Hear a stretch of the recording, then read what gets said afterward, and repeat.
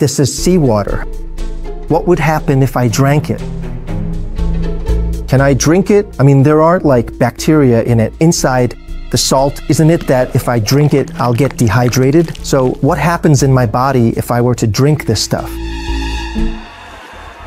Today, guys, in this video, we're going to do an experiment to understand the concentration of salt and find out why we can't drink it. Oh, and we'll also see how to determine the concentration of bacteria present in seawater, so we can know if it's safe to swim in it. Imagine you're on a boat in the middle of the sea or on a deserted island. Unfortunately, you've run out of all your drinking water supplies and you're literally dying of thirst. Would you ever drink seawater? Maybe. In a moment of desperation like this, you might even consider it, rather than not drinking anything at all, but actually, it's even worse. And instead of hydrating yourself, you'd get the opposite effect. You'd become dehydrated. This is because the water in seas and oceans contains about 3.5% dissolved salts, the most common of which is sea salt, the same one we use in our kitchens, and from a chemical standpoint, we're clearly talking about sodium chloride. You see, we actually consume salt every day to season our dishes, to add flavor and taste. But like everything else, if we consume it in large amounts, it can be harmful to us. Keep in mind that the WHO recommends never exceeding 5 grams of salt per day. So, if we were to drink a 200 milliliter glass of seawater, we would also be taking in about 7 grams of salt. That's a lot, right? Yeah, it really is, because 3.5% means that in 100 milliliters, there are 3.5 grams of salt. So in 200 milliliters, that's double 7 grams. Don't believe it? Let's do this experiment. We'll take 100 grams of this seawater, let all the water evaporate since the salts don't evaporate, and by measuring the difference in weight, we'll actually calculate how many grams of salt are in there. So to do this, let's start by weighing a crystallizer, okay? Let's weigh the crystallizer. We're at about, let's say 103.95. That's our tare. Now let's take 100 grams of seawater. No need for a lab coat, because luckily we are certainly not doing anything dangerous or hazardous here. We just need to carefully boil some water, okay, we've got exactly 100 grams of the substance. Let's carefully set it here on a hot plate. This is a specialized plate that efficiently gives off heat. We will then turn on the heat and allow all of the water to completely evaporate. Then we will meticulously weigh the crystallizer again, which we had previously weighed earlier. 104. We expect it to weigh about 107.5, right?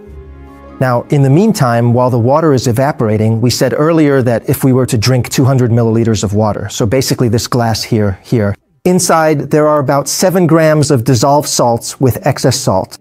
So it would quickly enter the bloodstream and significantly increase the concentration of salt in our blood and body fluids. Now, our body would immediately want to lower the salt concentration, precisely because it's too high, so automatically it tries to reduce the salt concentration. And the body does this by diluting the body fluids. And we know that if you dilute something, you lower its concentration, right? And to dilute, we need to add good water. Where does the body get this good, let's say clean water to dilute the salty water? It takes it from the cells. So the water would start to leave the cells until they become almost completely dehydrated. So imagine the cells slowly drying out because the water leaves by osmosis. That's why we get dehydrated. Our cells dry out and shrink due to osmosis, and as a result, we get really thirsty. Our body asks us for drinkable water, and if we don't drink potable water soon, so we're in the same situation as before, in the middle of the ocean or on a deserted island, we drink seawater and then don't drink any fresh water, the dehydration would get worse. And as a consequence, we could suffer kidney damage, mental confusion, nausea, vomiting, and in the most severe cases, coma and death. Obviously, it always depends on the amount. Maybe with 200 milliliters, nothing happens right then, at that moment. But if you keep drinking seawater, sooner or later, you could actually become completely dehydrated and die. And that's not all. Because actually, besides the presence of salt, Seawater shouldn't be drunk also because of all the microorganisms, especially the bacteria that live in it that live inside seawater. Now, what are these bacteria? Well, they could be fecal bacteria, meaning the ones from our poop, like enterococci and Escherichia coli, which can actually cause gastrointestinal problems such as vomiting and diarrhea. In rarer cases, in seawater, there could even be the flesh-eating bacteria Vibrio vulnificus. Let me repeat, it's extremely rare, so we can stay calm. But it's interesting because infections from this bacterium are actually very dangerous. And they could cause ulcers and lesions so severe that they might lead to limb amputation or even death. I repeat, so as not to cause alarmism, it is truly an extremely rare bacterium, but it is effectively one more reason not to drink seawater, or at least use it to dip Frizzell in. This is obviously highly inadvisable. Meanwhile, the water begins to evaporate. Of course, it could happen that we accidentally drink a little seawater.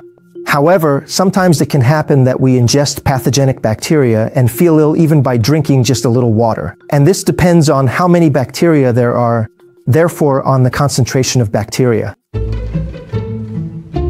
Okay, after, let's say, at least 20 minutes, we finally managed to reach a conclusion. Look, aside from the noise, it's amazing, you can tell that this is about 3.5 grams of salt. Now we're letting it dry so we can remove the moisture that's still trapped in the clumps. Look at how much salt there is in just 100 milliliters of water. Guys, this is salt. Okay, guys, we're pretty much done frying. I'd say at this point we can try to... So let's weigh it again. If before the crystallizer weighed 104, now the crystallizer plus 3.5 grams of salt should weigh a total of 107.5. Let's check. Guys, it's actually a little bit more. 3.75. Well, obviously, maybe it's not completely dry. We should do more weigh-ins, but we're about there. 3.5 grams of salt in 100 grams of seawater.